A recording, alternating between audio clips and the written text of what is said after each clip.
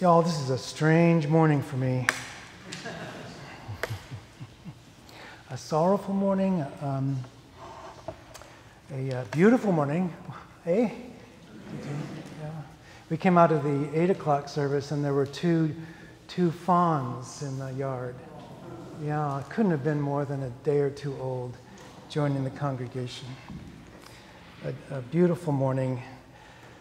I was not on any social media at all yesterday, and so I woke up and saw that my son had sent a text and that there had been an attempt to assassinate former President Trump yesterday. I'm going to talk about shaking in a little bit, but I was shaken this morning at the news. And I thought, we just don't know what's going to happen when we wake up, if we wake up. On any given day, you can go to sleep, and the world could be a very different place at any moment. That shook me. So I'd like to start with a prayer for former President Trump. The Lord be with you. And also with you. Let us pray. Lord, we are deeply shocked by news reports of the assassination attempt on the life of former President Trump. We praise you that he seems to be okay. Please heal Mr. Trump in the days ahead in body, mind, and spirit. We are grateful for the swift actions of the Secret Service and local first responders. We pray for those who died or were injured yesterday at the rally. We pray for the health and safety of all, for healing and peace, and for an end to violence in our nation and in the world. May God guide and protect us all through Jesus Christ our Lord. Amen. Thank you. This sermon was done days ago. And I woke up at 4 o'clock this morning, and I wouldn't have gotten out of bed except I saw the text from my son. I thought, well, I better look at these. And so I started over. No, not quite. I just wanted to take a moment to acknowledge that part of this morning, that gospel that I just read, and all that's happening for y'all as a parish family is also wrapped up in what happened yesterday. And I thought of you. Of course, this morning I've been thinking and praying for you all week, weeks. I thought of, if you'll take out your prayer book and turn to page 833, I thought of, in the days ahead, whatever those will bring, and as we know, we don't know what they'll bring the days ahead. I thought of you, the people, the body of Christ here at St. Luke's, and I thought that this prayer that St. Francis wrote, really, if any congregation lives out the mission statement of this prayer, you all do. And that's the right next thing to do. No matter what we face in life, this is the next right thing to do. And I commend you for embodying this prayer. Will you pray with me? Are you with me? Okay, here we go. Lord, make us instruments of your peace. Where there is hatred, let us sow love. Where there is injury, pardon. Where there is discord, union. Where there is doubt, faith. Where there is despair, hope. Where there is darkness, light. Where there is sadness, joy. Grant that we may not so much seek to be consoled as to console, to be understood as to understand, to be loved as to love. For it is in giving that we receive, it is in pardoning that we pardon, and it is in dying that we are born to eternal life. Amen. Well, it's that work I really was prepared to speak about and want to talk to you about today, that work that you all have, and that's before you right now. I worked on this sermon on my back deck. I have a lovely back deck. It overlooks, it's kind of high up, my house is built on a hill, and so when I look out of my top deck, I see I'm in trees. They're all around us. The children named our house Nature Roof. And it kind of feels like that, like you're Robinson Crusoe or something, or the Swiss Family Robinson. That's what I meant. That's what it looks like. It's very peaceful. And I remember especially that Thursday morning, how cool it was. Do you remember that? Oh my gosh, I thought, there's coolness still in the high country. Birds singing, our own deer moving through the yard, and other woodland creatures. And I thought, don't we hope something like that for Cindy? With you. And I got to be here a Saturday night before her last Sunday, and that was a joy to be with you and to appreciate you and Cindy. I am so grateful for Cindy's ministry among us. She is an invaluable, sane, seasoned, and joyful voice for me. I was rector at St. Mary of the Hills for 22 years, and for most of that time, much of that time, Cindy was the rector here. And so we were colleagues and got together on a regular basis for counsel and for mutual support, and I'll be so grateful. We began over the years to develop a back deck theology. And that was, if you're having trouble, get to your back deck. Not bad, huh? I hope everybody has a place like that, if not a back deck, a wonderful place that's cool and connects you with creation and sort of helps put things in perspective. May Cindy live into the adventure of whatever's next for her in retirement day by day. There was one sense in which I was so sorry that the gospel today was that tragic, horrible story. I mean, how many times? It doesn't happen so poignantly, but there are times in our liturgical life where I say the good news of the Lord, and we have to say, praise to you, Lord Christ, or thanks be to God. And I know we're scratching our head and saying, what?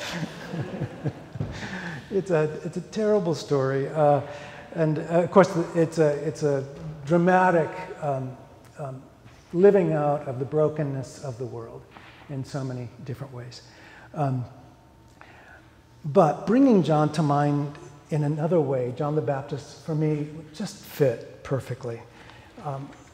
John's whole life was summed up by him, and it was summed up when he said of Jesus, speaking about himself and Jesus, he said, "He must increase, I must decrease." John the Baptist said that. He must increase, I must decrease. You know that. This story that we just read is really, in some ways, the final, in this world, the final act of his decrease in order that Jesus may increase. He said that when a group of people came to him and they were kind of worried that John's followers were all going to Jesus. So John's congregation was getting smaller and Jesus's was getting bigger. And normally pastors don't want to hear that about anybody. They said, "Rabbi, he who is with you beyond the Jordan, to whom you bore witness, here he is baptizing, and all are going to him." John answered, "You yourselves bear me witness that I said, I am not the Christ, but I have been sent before him. He who has the bride is the bridegroom.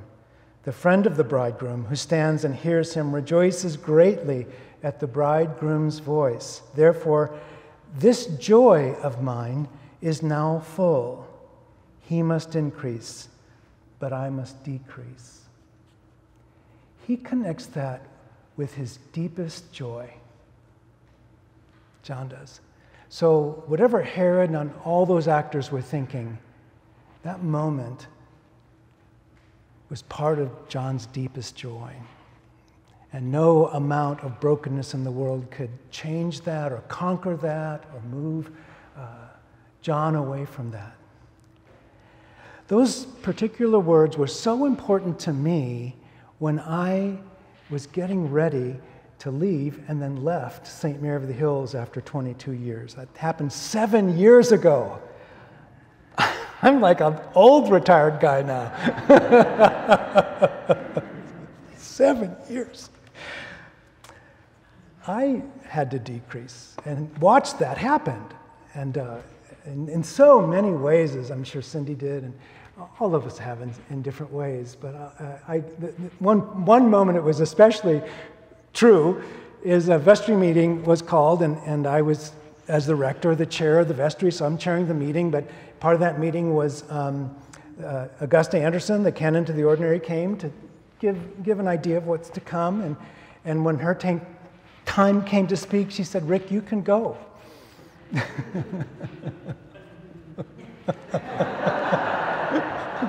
Go where?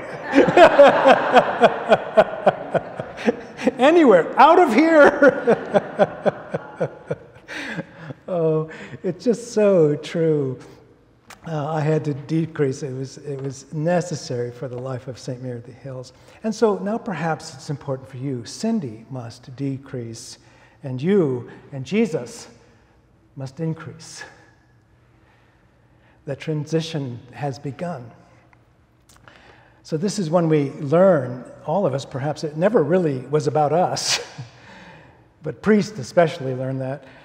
It's about the mystery of God, the good news of the gospel, the power of the Holy Spirit. We knew it all along, but times like these we live it. So there's changes ahead. As you let your previous rector go, find an interim, begin discernment about your future, and someday finally call a new person to serve as rector of St. Luke's. So I thought of this time as a shaking. And I thought of St. Paul's letter to the Hebrews. He talks about how everything has to be shaken. Everything. All of us and everything have to be shaken. He talks about that in that wonderful chapter where he says, the great cloud of witnesses that surrounds us, that wonderful verse where he's talking about the great heroes of the faith and heroines, and says they're all around us. And he's trying to strengthen the congregation he's writing to. But he says, but it's going to be hard because everything's got to be shaken. He says, God spoke to Israel on Sinai, and the voice was frightening, and it shook everything. He says, yet once more, God said, I will shake not only the earth, but the heavens. Yet once more, Paul says, indicates the removal of what is shaken, in order that what cannot be shaken may remain. Therefore, let us be grateful for receiving a kingdom that cannot be shaken. And thus, let us offer to God acceptable worship. So I'd like to move to that now, that we are shaken, you are being shaken, everything is being shaken, and yet it's so that something that cannot be shaken remains. It's almost like sifting wheat or something, and then having what is worth keeping and goes on no matter what. St. Luke's has begun shaking. So I'd like to talk about what cannot be shaken. In one sense, that's really going to be your work in the weeks and months to come, is to say what that is for you as a parish family, as the people of God here. Who has called you to be at St. Luke's, whoever the rector of the parish is? What is the heart of your witness to Christ? And how will that be communicated to other people so they can catch that essence of what it means to be a follower of Christ here at St. Luke's. That's doubtless going to be a manifold and wonderful vision, but it is getting to the heart of what can't be shaken about you in this place. So I'd like to give you what I think is one thing for all of us that cannot be shaken. It comes to us from Paul's letter to the Ephesians.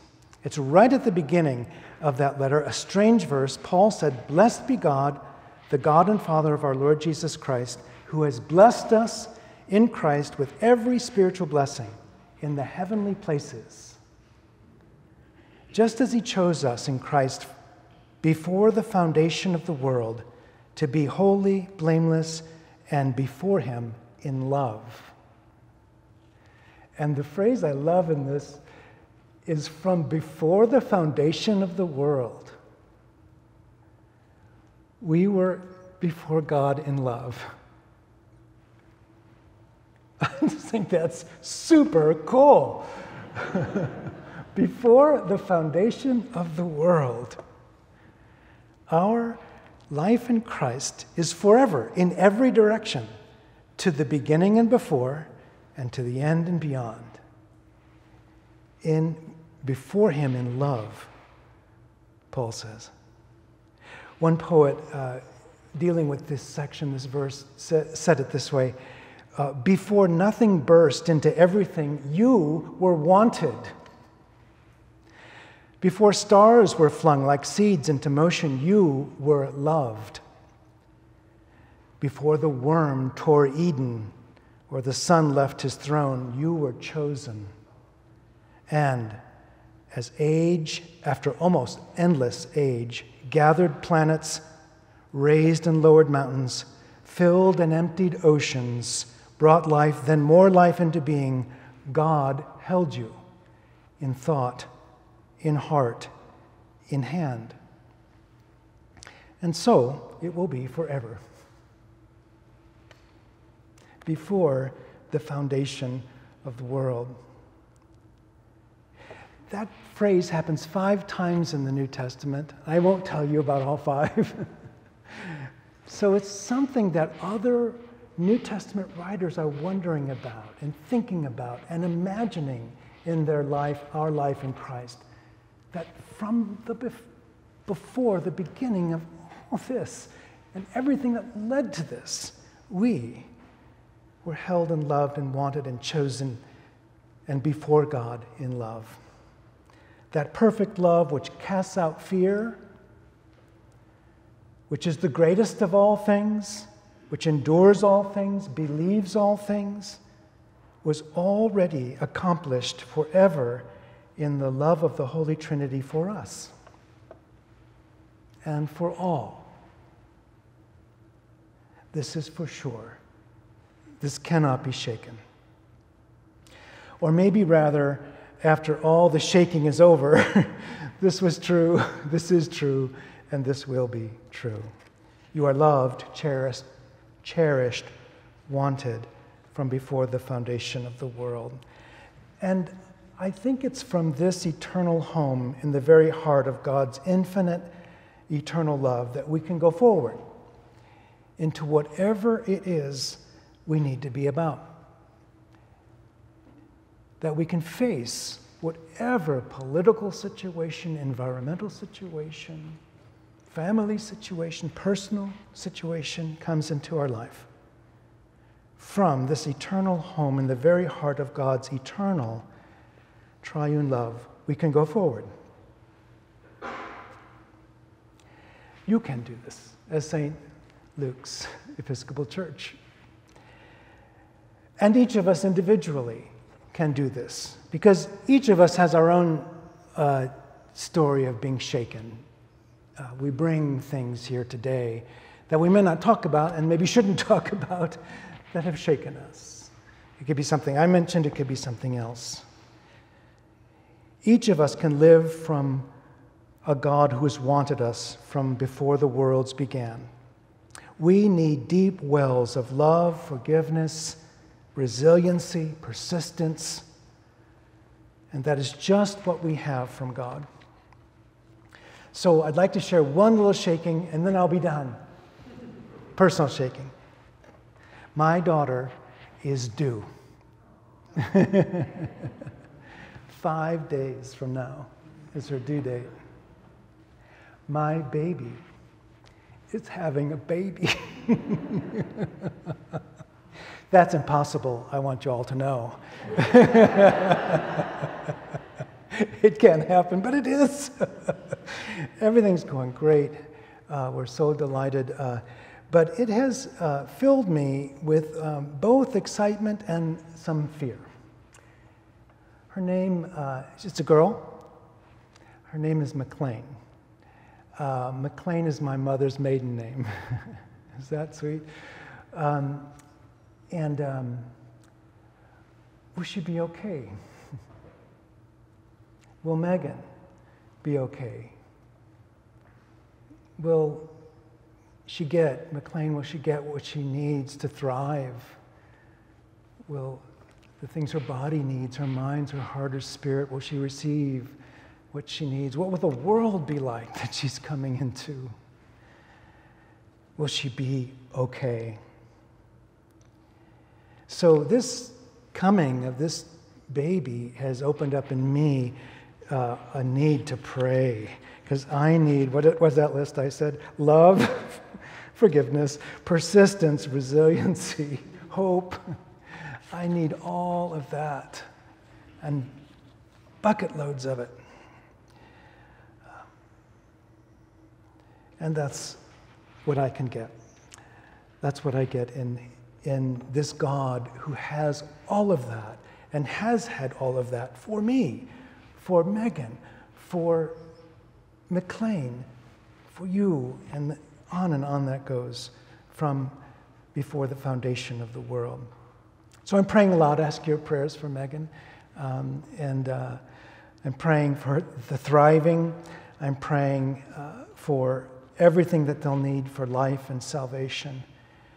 And I've been praying this. My other granddaughter was born just a year ago. That's a great joy. And we baptized her 2 months. Was that me? Lord, I'm ready. I really liked the baptism. It was a high point in my spiritual life to see Lainey, my son's daughter, baptized. And so I'm praying that McLean will be brought safely to the waters of baptism. So I'd like to end with prayer, if you'll take out your prayer book and turn to page 829. And this is a prayer for young persons, but it's really for all of us. All of us are children of God. All of us stay in that relationship. We grow up, we might be grown children of God, but that's what we are, children of God. And so this is a prayer for all of us. Some of it fits real well, and some of it just doesn't. But I want to pray. So let's pray. Are you with me? 829 page and prayer number 47. Let us pray. God, our Father, you see your children growing up in an unsteady and confusing world. Show them that your ways give more life than the ways of the world, and that following you is better than chasing after selfish goals. Help them take failure, not as a measure of their worth, but as a chance for a new start. Give them strength to hold their faith in you, and keep alive their joy in your creation, through Jesus Christ our Lord. Amen.